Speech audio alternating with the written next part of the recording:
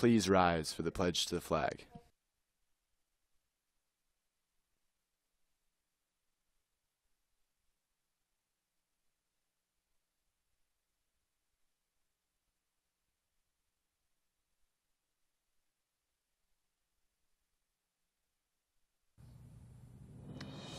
Good morning, Cedar Crest. It is Monday, October 1st. I'm Carter Kent. And I'm Abigail Greenwald. Coming up, we have homecoming queen Addie Atkins in the studio to talk to us. Also, we will announce the weekly and monthly Wings of Praise winners. We'll be right back with all this and your school news.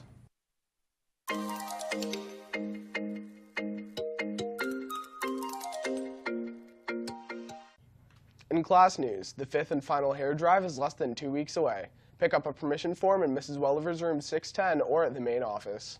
Seniors, if you are interested in Lock Haven University, open house and instant decision day is scheduled for Monday, October 8th. This event allows high school seniors to learn more about their major, tour campus, enjoy free lunch in the dining hall, and receive an on-the-spot admission decision. Your official or unofficial transcripts and test scores are required. Registration is open at www.lockhaven.edu/visit.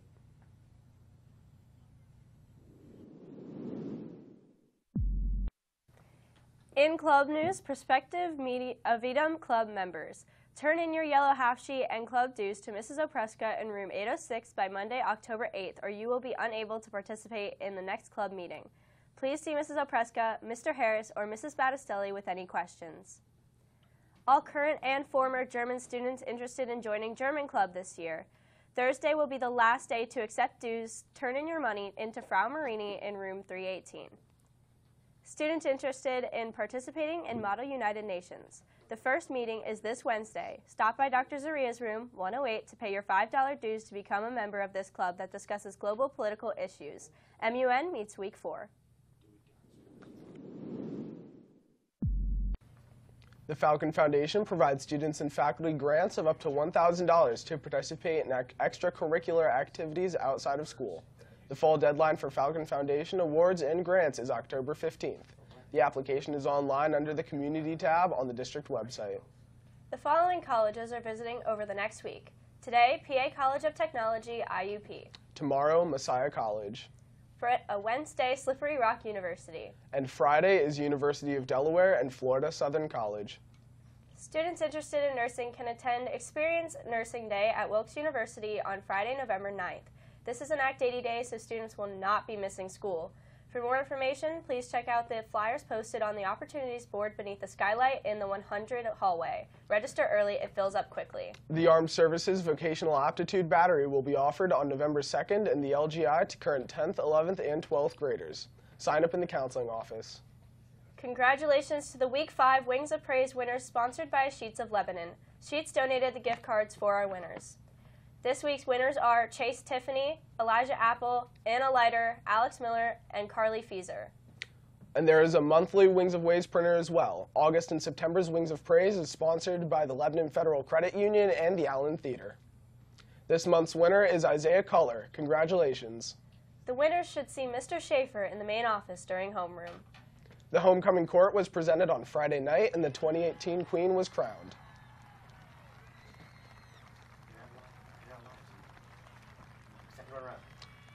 Second runner-up was Molly Bucher. The first runner-up is Hannah Shirey. First runner-up was Hannah Shirey.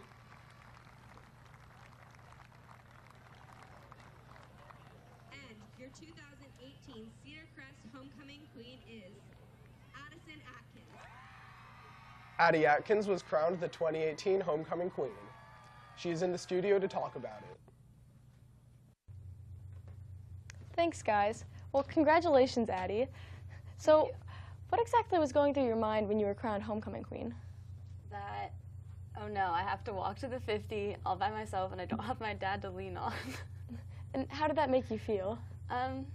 It felt great. I mean, I could hear everybody cheering, but at the same time I was zoning out because I didn't want to fall. Well, this year's court was full of terrific people, and so what role did you think the homecoming court, and specifically the homecoming queen, play to represent the school? I just think that everyone on the court and just in general that you should stay the same person.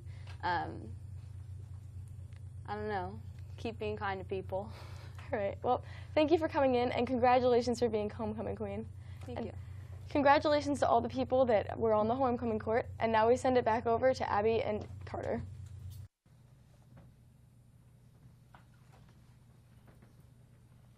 In sports news, the cross-country teams ran through knee-deep streams and enjoyed a great day at the Carlisle Meet of Champions.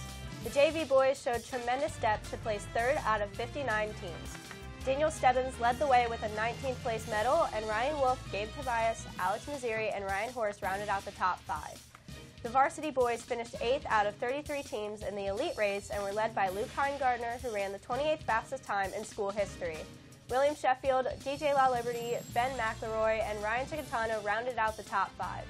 On the girls' side, Gwyneth Young placed 6th in the elite race and cut 26 seconds off her number 2 time in school history. Special congrats to Brenna Chernich for her district qualifying time. Way to go!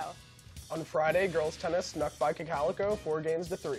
Claire Andrews and Olivia Hitz won their singles matches, and the doubles team of Mary Moyer and Addison Atkins and Hitz and Andrews won their doubles matches. The field hockey team fell to Warwick 3-0. Keeper Katie Knapp made 4 saves. The football team was shut out in the second half as Warwick won 58-17. Brody Dunlop caught 10 passes for 108 yards, and quarterback Logan Horn threw touchdown passes to Chris Rios and Cole Miller. Jack Beasley boosted a 29-yard field goal. If you are interested in joining the high school swim team, there will be an informational meeting tomorrow in the LGI at 7:30. This is for all swimmers currently on the team and anyone else who may consider joining. And now we send it over to Kyle with your weekly weather outlook. Kyle, is it going to start to feel like fall? We are going to start to feel more of a fall-like temperature. However, summer's still not going to let go of its grasp, and we're going to see some more summer-like conditions for this week. But we might see it cool down, hopefully, for Falcoween. But time will tell. But for today, we're going to have partly cloudy skies throughout most of the day with a high of 79 and a low of 62.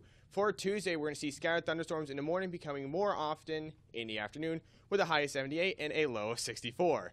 Wednesday, we're going to have partly cloudy skies with a high of 77 and a low of 61. And we're going to wrap up on Thursday with partly cloudy skies with some afternoon scattered thunderstorms with a high of 82 and a low of 61. That's all for your weekly weather outlook. Back to Carter and Abigail. Thanks, Kyle, and that's all for the morning announcements today. I'm Carter Kent. And I'm Abigail Greenwell. Make it a great day, Cedar Crest. On the dark side of the moon. And if you happen to get there before me, leave a message in the dust just for me. If I don't see it, I'll be waiting for you.